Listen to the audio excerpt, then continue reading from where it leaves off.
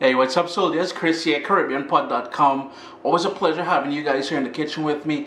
2020, starting off with the first recipe, and I thought I'm going to do something requested time and time again. And you know, here's the thing about this one. This one is not your mommy's, it's not your auntie's, it's not your uncle, it's not your daddy's. This is Uncle Chris's version of green fig pie or green banana pie. And you're going to see why. Watch the video. Watch the video, right? What's up, soldiers? Don't forget to click subscribe. If you've already clicked subscribe, hit that bell notification thing. I want to all you missing out on the new videos, man. Come on, click. And the first thing we've got to do, we've got the green cooking bananas here. They are a bit discolored, as you can see, because I am based in Canada and it's been sitting in the fridge there for about 4 or 5 days. Now, one of the things I would recommend doing is to either wear gloves or to get some vegetable oil and rub it all over your hands, because it has a sort of a sap and it may want to stain your fingers. We're going to cut off the top and cut off the bottom, and then maybe about 1/4 of an inch, I'm just going to go ahead and put a line straight down the side of the banana. And when it boils, when it cooks, that's going to open up, it's going to split open, and that's where we're going to peel it from into the pot there. We're going to cover that pot with water. But again, top, bottom, just as far as deep as the flesh of the banana. If you notice, I don't know how good you guys can see it, but I only went until the white part here. So we just cut the skin. Same with here. Just continue doing that and you're golden. We've got 11 of them in there. If you're following me on Instagram, you would have seen the stories. I was in Toronto at an Asian market with my dad, and this is when I bought these. You can get them at Asian markets, at Latino stores, at Caribbean stores, and many of the more progressive everyday grocery stores here in North America have them as well. We're going to top it up now with water, put it on the stove, bring it to a boil, reduce it to a rolling boil, and let it go for about 15 to 20 minutes until it's cooked all the way through. And this is where things are going to get interesting. I have my frying pan there, a non-stick pan. You can use whatever pan you've got, on a medium flame. And we're going to go in with a lovely dose of good olive oil. And you need about 3 tablespoons of that.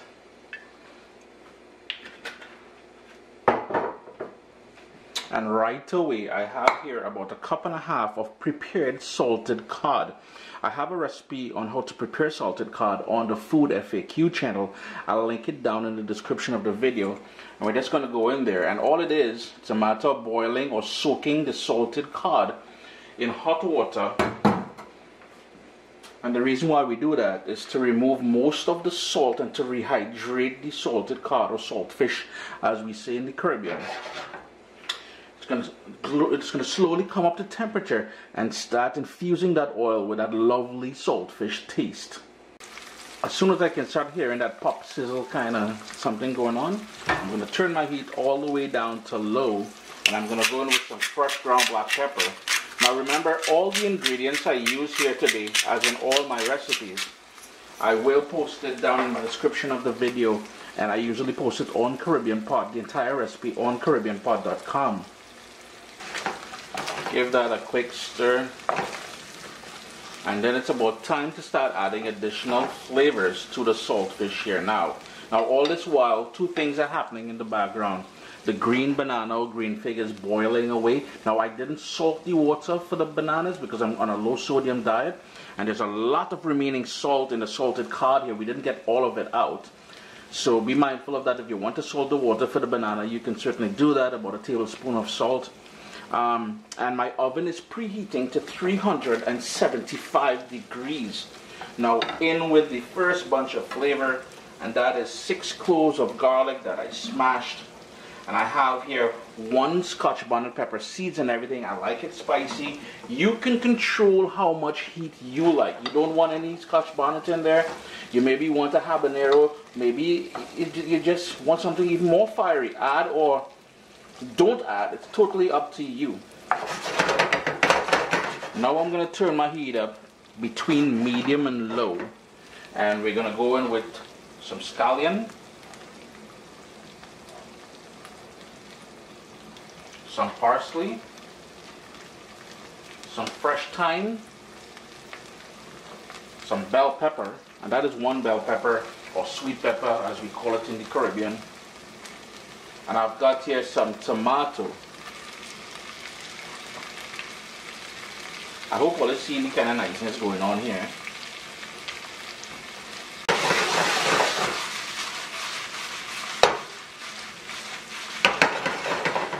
I'm not trying to make a mess of the stove today, but the kitchen is already smelling wicked. And oh man, it's never smelling good. And this here is one of them kind of thing, boy. This is what we call comfort food, country food, big people food. Yo, this is just niceness here in this pot here, yeah, boy. And remember, we just getting started, you know. We just getting started.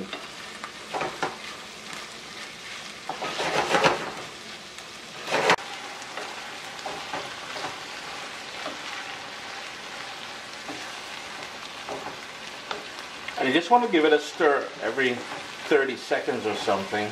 And let that go for about 4 or 5 minutes. We want everything to cook through. We want all the flavors to be released and become one. Yo, it's real niceness, man. It's real niceness. Everything is nice and soft and combined. So what we're going to do now is turn off the heat and set that aside as we prepare the other sort of ingredients and steps.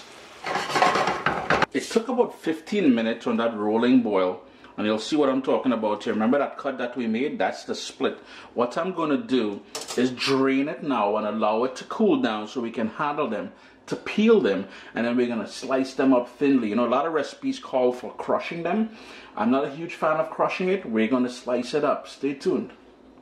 As the banana cools down, I've got about a cup and a half of old aged cheddar, and I've got here about 3/4 cups of Jarlsberg, which I just grated. To that, we're gonna add some parsley, some more of that scallion or green onion or spring onion, whatever you call it, and I have here a bit more of that fresh thyme. And all I'm gonna do now is give that a good mix, and that's gonna be the sort of binding agent for the entire pie. Now remember at the start that I told you guys no apples were injured in making this pie, so for most North Americans and Europeans, when you hear the word pie, you're thinking apple and all kind of thing like that. We thinking something more nice, to be honest with you. Here we go. After it's cooled down, we're just going to peel back the skin like that. And that goes into the garbage. And this is what the prepared or the boiled cooking banana or green fig looks like. Next up, let's give my hand a quick little wipe there. We're just going to slice them up into small pieces, maybe about 1/4 of an inch. And like I said, a lot of recipes, maybe your grandma, maybe your auntie, maybe whoever else usually mash them. I'm not going to mash them because I want to layer this. And here we go. We're going to start building things now. So the sliced green banana is there. I'm going in with a tiny bit of salt. We've got here 2 tablespoons of melted butter. We need some more black pepper in here. And the reason why I'm using this sort of plastic black pepper mill here is because I'm fresh out of black pepper at the moment. And that is the only sort of backup I have.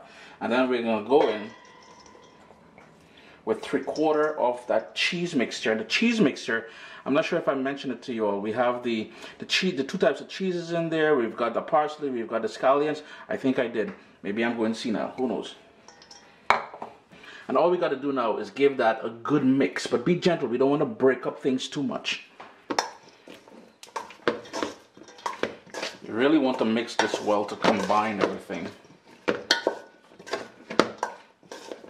Now remember I mentioned earlier, your oven should be preheated to 375 degrees Fahrenheit, whatever that is in Celsius. It's assembly time, and I have here my baking dish. Don't mind we got a handle there, we don't have a handle there. Small thing, man. There's all kind of niceness have already been made in here. There's some cooking spray. Then we're gonna go in with half of the banana mixture here. Just lay it out nicely.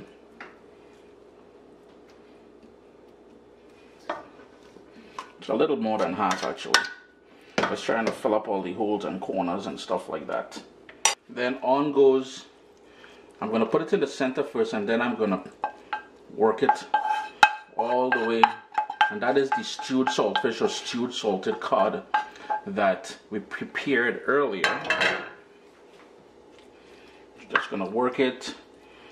And we want that to make its way and nice up everything, because remember, there's a ton of flavor in that, right? And then it's just a matter now of topping it up with the remaining green fig.